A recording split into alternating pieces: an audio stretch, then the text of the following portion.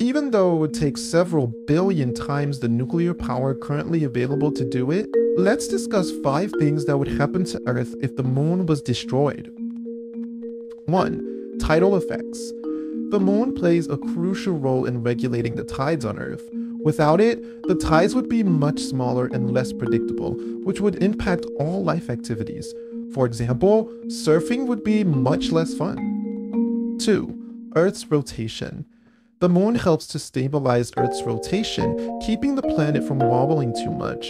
Its destruction could lead to changes in weather patterns and climate, as well as increased seismic activity.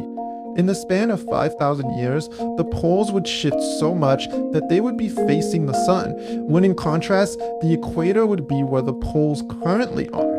Imagine a green Antarctica and a cold Africa. 3. Landscape of the sky at night.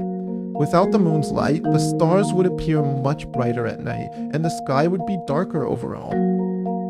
4. Disruption of the ecosystem. The loss of the moon would cause a disruption of the ecosystem. Many animals, such as sea turtles, use the light of the moon to navigate during breeding and nesting season. Some birds also use the moonlight to navigate. 5. Earth would have rings. It is very likely that the debris of the freshly destroyed moon would gather around the Earth, giving us a beautiful ring system. But there is more to this. Next time, we'll discuss how our lives would be impacted if Earth actually had rings. Stay tuned.